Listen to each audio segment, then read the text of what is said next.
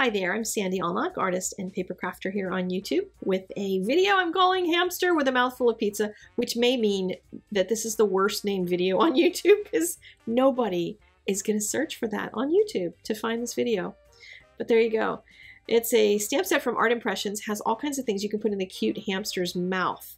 And it comes with dies for all the things that you can cut out and put in there. But you also have the dies for his mouth and his little hands. That's how you put them in his mouth. And here's how the dies work. Just put it right over top of the stamped image. I used big green tape. Don't use green tape. Use like washi tape because it was a little hard to pull off. Almost ripped my paper, but I didn't. And there we go. So the pizza I'm going to be able to tuck in under the die cutting portions to be able to make it look like he's holding that. You could mask it. I'm not going to say you can't mask it to make that happen, but the dies are way easier. I can tell you I did try filming it with the masking, and that was a silly adventure in trying to stamp portions of images and that sort of thing. So I would not recommend that. Don't do it the hard way. Do it the easy way, especially since it comes with the dies. I don't know what I was thinking, trying to do an alternate version, but there you go. I've blocked in my colors for my little hamster based on something I saw on Google. I went to find the cutest hamsters I could find because I really wanted to color this guy. This is one of those stamp sets that I had to color him because he's so cute. And I might have to color him a few more times with different markings because he's adorable. I often thought that I wanted a hamster for years, and I just never did because I don't know how to take care of little critters like that. I know how to take care of critters who are like big and go to parks and jump on my bed, but not little guys. Like, they're too reliant on you. They have just a little cage, and if you don't give them what they need in their little cage, I don't even know if they know how to ask you for what they need. I don't know. So I just never felt up to the challenge of raising a hamster. But now I can at least color one. So I'm using the E5 series of Copic markers in order to make my fur. And I'm making little flick marks with progressively longer marks. You saw that the dark ones were really, really short, barely even just nicks on the paper. And then as I get toward this E5-5, just start spreading that shading out more and more. And it gives me a really soft look. I'm going to go back in with another marker too to blend that even further. But this is really working to make him look cute. And don't forget that little divot right there above his eyebrows. That little divot just made it look really cute. Oh my gosh. Yeah, I'm tickled with my coloring on this one. I have to apologize. I don't usually fawn over watching my own coloring while I'm doing voiceover, but I think I did this one pretty sweet. He looks like he's got a lot of character. So I really enjoyed coloring him. So watch on Instagram. Maybe I'll have him colored a couple different ways with a couple of the other stamps in the set, or I'll post them on my blog too if I get them done by the time this video goes live, because he's fun to color and it'd be fun to do him a bunch of different ways. I'm adding now some more of the E5-3, not just to blend the colors that are there, but to add some roundness to his jowls and the rest of his body, that sort of thing, and leave his nose area nice and white, because if I put some color elsewhere, then it emphasizes the parts that are white. So give him a little bit more down around his little feet, down around his little hands, darken up his feet just a little tiny bit, and then move over to the pizza.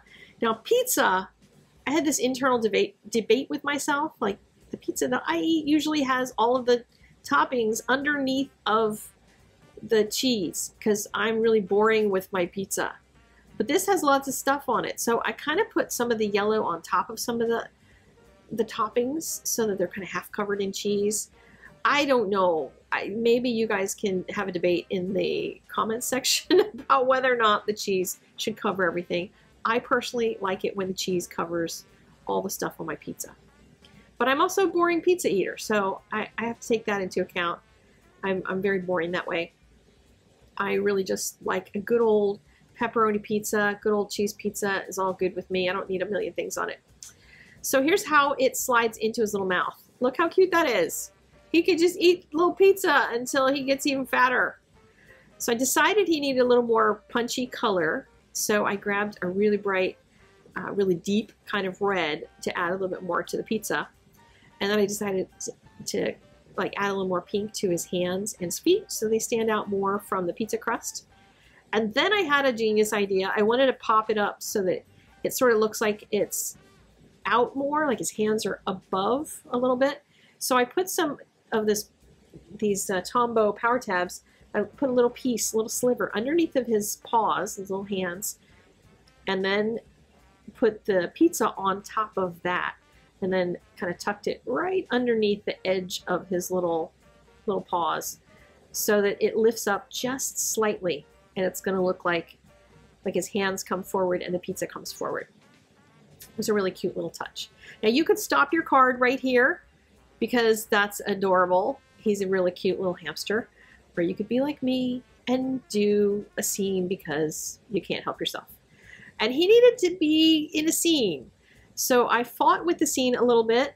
You'll see me change some things as we go because I was having some issues with my perspective. Those who are in the drawing class and know a little bit about perspective will know that I'm just having some challenges here. But that's okay, because that's what perspective is all about. These scenes that I have on my cards, I often have no idea what's coming out. I just knew I wanted him sitting on a kitchen counter beside a pizza box because he had just been sneaky and stole a piece of pizza. I struggled with what color should the inside of the box be. I struggled with how big should the box be. Yeah. Okay, there you go. You're getting inside my head what's going on when I'm having problems with with the scene. But there you go. I'm adding the word pizza to the box. Note that the pizza also has to be in perspective, my students. Just so you know that. You don't want to end up having one thing in perspective and not have the other thing in perspective. So then we have the kitchen wall back there. I'm just trying to knock it back further by getting it darker so there's more contrast to it. And then on the inside, I put more pizza because then the sentiment makes sense. So there we have a very silly card that no one will ever find except for you on YouTube. So make sure you hit the like button because if nobody else ever finds it, this video will just fade away into the annals of history. So consider yourself very special that you found it and you got to watch it today. So have a really awesome day. Go watch another video, maybe one that's a little more findable and that sort of thing. Maybe something that will inspire you to go make something. I want to see you make something and go send it to somebody else because snail mail is dying. We want to revive it and we can do that as crafters. I'll see you later. Bye.